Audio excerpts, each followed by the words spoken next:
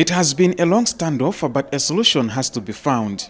The wheels of the economy were on the knees as truckers are packed in protest of alleged harassment whenever they enter the Democratic Republic of Congo via Kasumbalesa. But after a nearly 3 hours meeting, the two governments agreed on something. Zambia's Defense Minister Ambrose Lufuma read the agreements on behalf of the Zambian government. The trucks which have been marooned and stretch from here up to Kitwe start moving first thing early in the morning from 06 hours to 20 hours. This is a commitment that we have given in order for us to smoothen and hasten the passage of these trucks into Congo.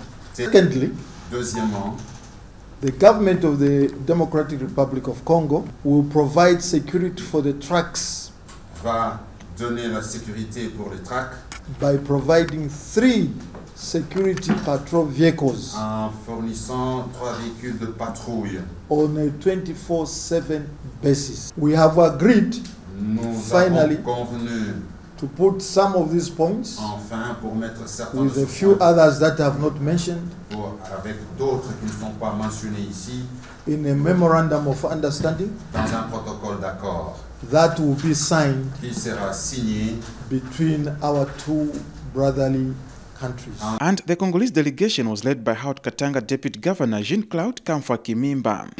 Tout cela a été dit ici.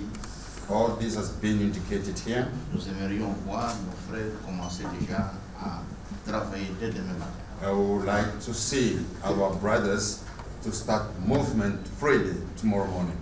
Et cela va faire plaisir d'abord à nos chefs d'État. And this will be a pleasure for our two head of states ainsi qu'à toute la population de ces deux pays. And to all our brothers and sisters of the two countries. For the truckers, their conditions have been met. I therefore wish to appeal and request our comrades behind the wheels. Your request for justice has been responded to by the two heads of state through our honorable ministers and the deputy governor. Therefore, there is no need to be hesitant about your security. I wish to appeal to everyone to resume work tomorrow 6 hours. Clinton Masumban, ZNBC News at the Kasumbalesa Border in Chililabombwe district.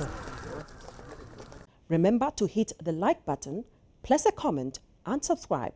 Thank you so much for watching.